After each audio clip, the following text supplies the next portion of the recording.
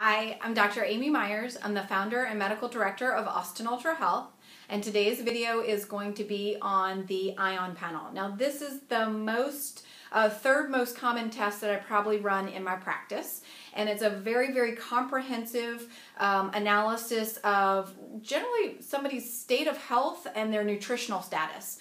So I did this test on myself when I was first getting into functional medicine, and it was very eye-opening. So I recommend this test really for my sickest patients. So people who are coming in with chronic fatigue, fibromyalgia, depression, anxiety, ADD, mood, mind, energy issues, things like that. So autoimmune diseases, those are typically the people who end up getting this test or who I recommend it for. The other types of people that end up getting this test or wanting this test are people reaching milestones in their life, 40, 50, 60th birthday, things like that. Someone really wanting a general overview of what really is their state of health, as well as people who are on a lot of supplements and want to know if they're working for them. So let's go over the test and we'll take it from there. So the first several pages, this is a 27-page long test.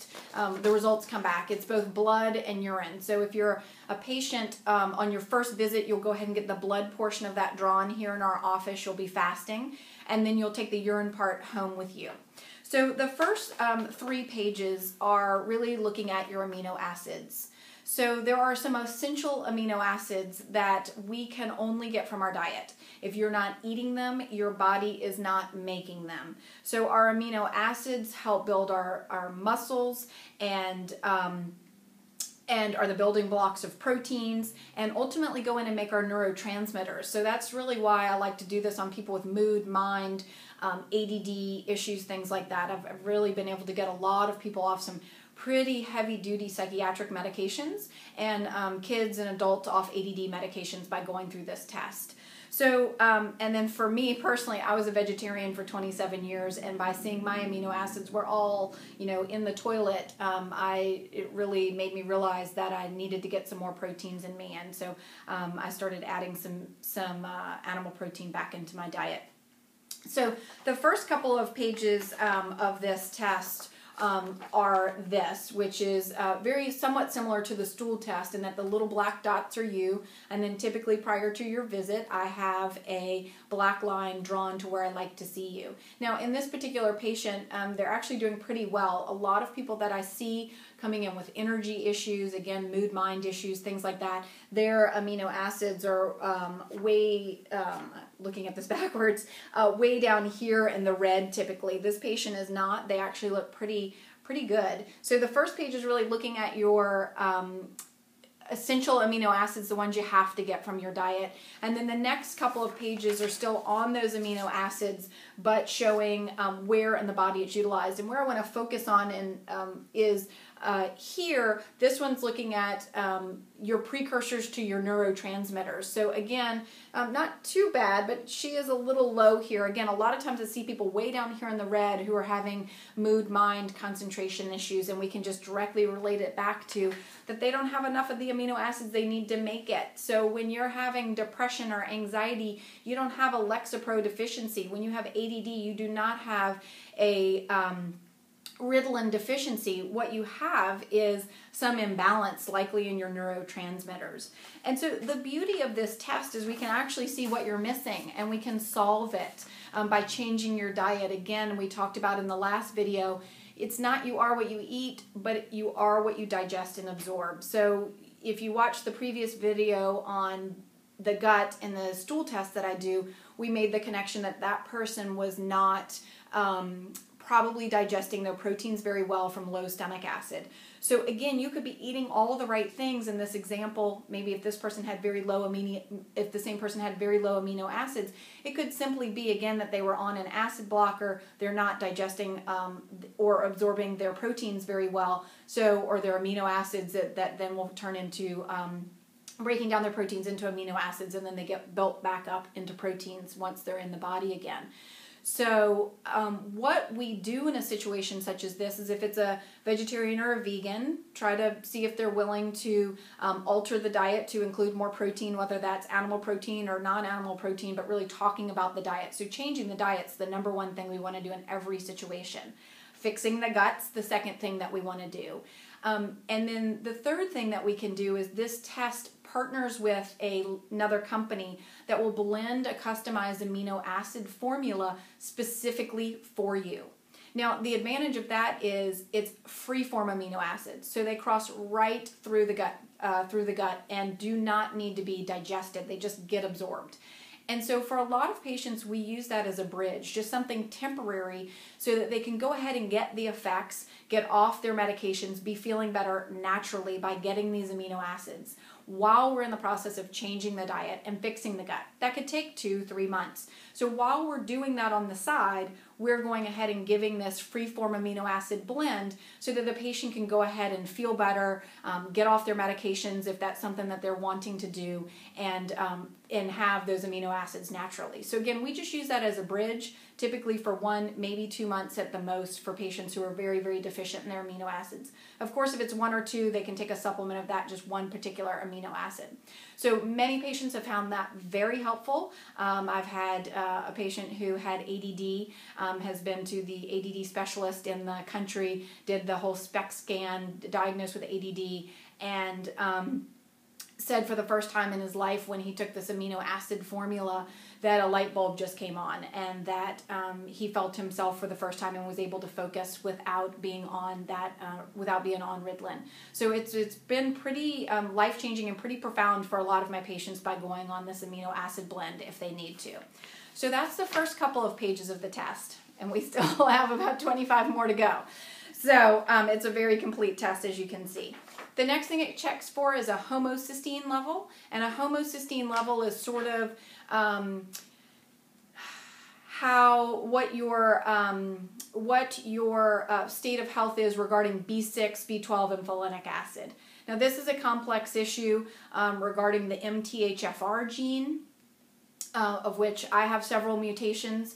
So the more mutations you have at that gene, the more, just naturally based on your genetics, your requirements for B6, B12, and folinic acid are.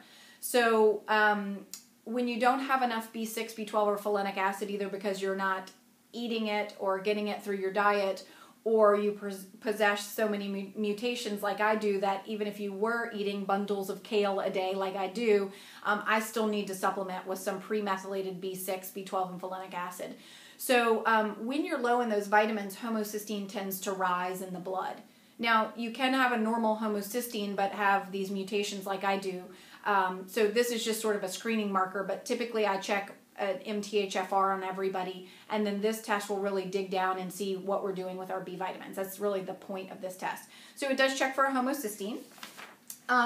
Goes through and looks inside our red blood cells where all the reactions take place, what our nutrients look like, our magnesium, our potassium, our zinc, our selenium. We need many of these things for our body, obviously, to function, our thyroid to function. And then it's also doing a screening marker for heavy metals. Now, this person looks pretty high in some heavy metals, particularly down here at mercury. So my first question to them would be, are they eating sushi? Is sushi one of their favorite foods? And do they have amalgam silver fillings? Now, this test screening for the heavy metals is really, it's a red blood cell screen. So it's just looking at the your exposure over the last 3 months, the life of the red blood cell, your exposure to these toxic elements such as lead and mercury and cadmium. And so it's really not the one that we want to be looking at for lifelong or long-term exposure, like with children with autism and people with chronic fatigue and fibromyalgia and things like that. We would do a whole different test, which we can go over in another video. It's called a chelation challenge test, and that really looks at what's stored in your bones. But this will give me some idea of if you've been eating a lot of tuna fish or high heavy metal fish, or if you have some silver fillings. Okay, so the next page goes over and looks at all your fat-soluble vitamins. So CoQ10, vitamin E, vitamin A, and then looks at your oxidative stress levels, and then looking to see what your vitamin D level is. Now, if we don't do this test, I check for vitamin D and homocysteine. Those are things that we can get through the conventional CPL or Quest lab. So I check those on everybody, so don't worry if you're wanting to do this test, but don't end up doing this test. And then the next couple of pages really look at the person's fats. So their omega-3s, the good healthy omegas, and looks at our omega-6s, our 9s, and then the next couple of pages go in and look at our fat-soluble, all of our saturated fats, trans fats, and whatnot. So this person, this is their, what I like to point out to people right here is trans fat level. So definitely creeping up. We'd like this number to be down there. So when I see that elevated, I think this person's been eating some packaged foods that contain trans fats.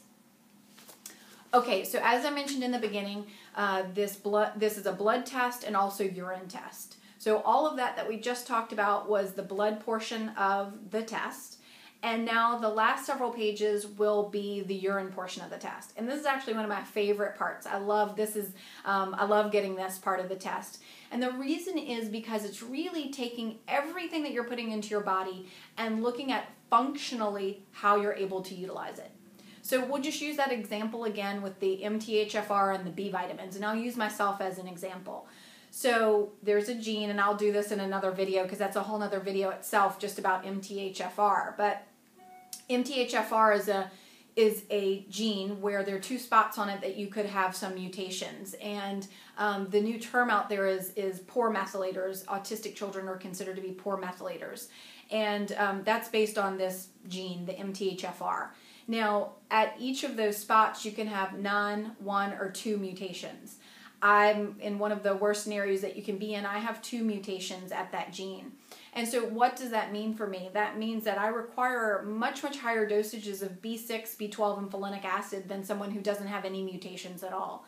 So naturally, I'm just at a disadvantage. Again, no matter how much kale and B vitamins I'm eating in my food naturally, I probably will always need to supplement with a special form of B6, B12, and folinic acid, pre-methylated. So I sort of override my genetics and help that pathway continue to run. So if you checked my level of B12 in my body, in my serum, which is what some conventional doctors do, is they'll check a B12 level in your serum just in the blood. And what that tells me is just what that level is, how much is floating around. Well, as an example with me, since I'm taking a lot of B6, B12, and folinic acid, my levels could be very, very high because I'm taking a lot of it. But if you look at functionally how my body's able to utilize that based on my genetics, my environmental inputs, I may be still low. I might need even more because I'm, having trouble overriding that system because we live in Texas and there's lots of mercury from coal burning plants that blow over us. And so I could actually need even more B vitamins. And this test will help me tell that. What is my body functionally doing with what I'm putting into my body? So this is why I love it more. Besides the stool test, this part of this test is probably my second favorite test. It really gives a lot of information about energy pathways, all of the B vitamins, detox pathways. And those are all things that I personally have trouble with until I did this testing on myself and went through the whole functional medicine model and pathway and fixed my gut, changed my diet, and started supplementing. So the last several pages of this test, again, this is it looking at the urine. And again, this person's doing pretty well. Typically what I see for most people on these tests, if we're ordering it, things are typically you're fairly sick. So the first part of the test, I typically see everything is very low, not getting enough of the amino acids, and needing to correct that. And then typically on this test, I see everything's very high. And it's sort of the opposite of the first part of the test. The first part of the test is kind of you're low in something, you're low in something. This part of the test is sort of like that homocysteine that I brought up. Homocysteine rises in the blood when you're deficient in B6, B12, and folinic acid. So in this part of the test, when something's high, it means that it's built up in your urine because you're missing something else for that pathway to run. And so this person doesn't have too many H's. Again, I typically see people who have, tons and tons of H's in this whole page, and the next several pages is full of H's, meaning that they're having a lot of imbalances. But again, this is really looking at energy pathways. This is looking at all the B vitamins, B1, 2, 3. This here is looking at B12 specifically and folinic acid. So those are the two markers that I like to look at rather than a serum level of B12. Goes in and looks at neurotransmitters, which is one of the reasons we were doing the test, typically for someone if they're having mood-mind issues. Goes in and looks at their detox pathways, whether they need more magnesium, more NAC, alpha-lipoic acid, things to help stimulate glutathione, the biggest detoxifier in our body. And then finally, the last part of the test goes and looks at the upper gut. So their small bowel, and this is where I would look for things like small bowel bacterial overgrowth. It looks for also candida or yeast in the upper gut as well, which it looks like this person, again, not in the red, but likely has. So as you can see, this is a very, very comprehensive test, and probably the test that I order, third most in my visit, but we would go over that. Some people do this instead of the food sensitivity test, just, for cost reasons, and it seems like more bang for your buck with this test. It's again, very, very comprehensive test that has really helped me help many, many of the sickest patients that I see. So, if you're suffering from autoimmune, chronic fatigue, fibromyalgia, or ADD, anxiety, depression, autism, any of those types of things, or you really just want to know what's your current state of health, highly recommend that you come see me or find a functional medicine practitioner in your area and get one of these tests done. It personally changed my life, and I see it change many people's every day. So anyway, any comments are appreciated below on the blog. Feel free to ask any questions. I'll be happy to get back with you. Come follow us over at Facebook, Amy Myers MD. Love to see you there. And pass it along to anybody that you think could benefit from this test. Take care.